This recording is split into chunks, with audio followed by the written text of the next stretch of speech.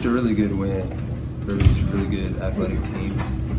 I thought we did a good job of late in the game, taking care of the ball better, getting shots we wanted to get. I thought defensively we were pretty solid there in the second half. We got 3 guys, 6'5" and bigger, and then anytime you have a guy that can time and block shots as well as Troy does without picking up fouls, you know, it makes it tough because you get by one and here comes another one.